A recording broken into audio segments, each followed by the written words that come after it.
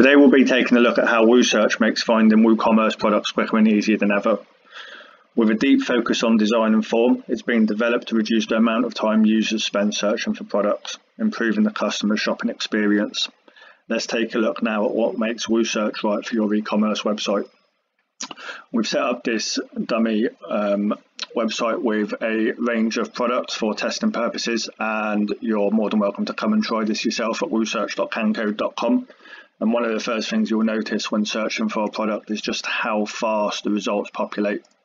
So if we search for iPhone, you'll see that instantly we were presented with the list of products for that search phrase. And hopefully you'll agree with us that the design is really modern. It's independent from a theme in a sense that it's in a pop-up, but obviously we give you styling options on the back end, as well as other functionality which we'll run through shortly. So some of the things to note regarding the design: we have the brand logos in the top left.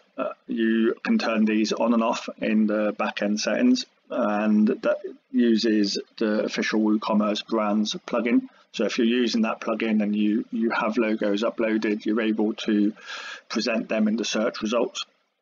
Likewise, we have this tab for, currently we're using it for free delivery. So on the back end in the settings, if we go to WooCommerce and search and filters, and you'll see we've got a bunch of different settings. And in the design settings, we have a delivery promotion text, which is what we're displaying on the front end with the free delivery. And how that works is if we set a price, any product that is above that price will then display that label. So you're able to show that promotion to your customers. We also have a stock status, which supports in stock, out of stock, and on back order. And again, all these functions can be turned on and off in the settings on the back end. We obviously display the image from the product as well as the title, and then we display a sale price and a regular price. So if you do have products that are on sale, one of the great things about this plugin is that we'll automatically calculate the saving and display that for you. The placeholder underneath where it says offer ends soon, you are able to change on the back end. As I said, we have a range of settings to customize. You're able to search by title, SKU and description. You can toggle all these options on and off, and one of the really cool things is you can also search by custom fields. So for the purpose of the demo, we've set up two custom fields, network and display. And under display, we have created one a custom field with the term OLED, so you can see how it's populated those products. So if you're running a WooCommerce store and you're using custom fields, it is fantastic for you to be able to let your customers search by those attributes. On the left hand side, we have our filters. You're able to choose what filters you would like to be included, whether that's all of them, some of them, or if you want none of them, you can turn this into a full page search. What else have we got to show you? So on the back end, let's go through some of these settings. So we can override the WooCommerce search. It's the simplest way to get this plugin set up, but we also have a shortcode that you can use as well.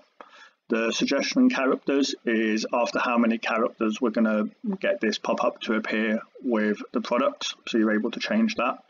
Likewise, you can change how many products there are per page. So we currently have it at 8. You're able to adjust that to your liking. If for whatever reason you need to exclude products or categories, you're able to do so. Likewise, if you want to exclude products that are out of stock, you can do that as well.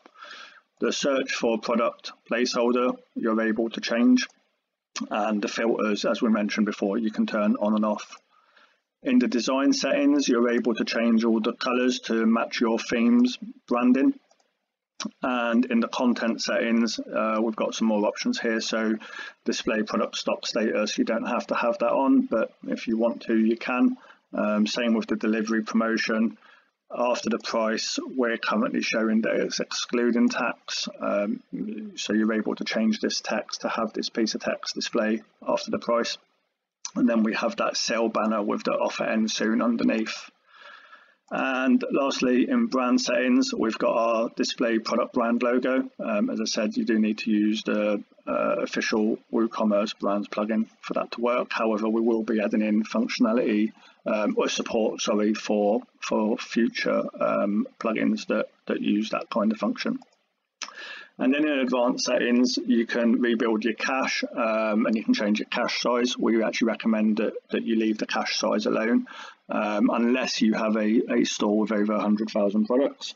The cache, you won't actually need to rebuild. We automatically rebuild this every time you update a product or add a new product. But if for whatever reason you do need to rebuild the cache, you have that option. And lastly, you have an option for adding in your own custom CSS. We hope that this overview has shown you enough information, but if you have any questions, we do have a live chat system on our website on woosearch.cancode.com or on the main site itself, cancode.com, and we look forward to speaking to you soon.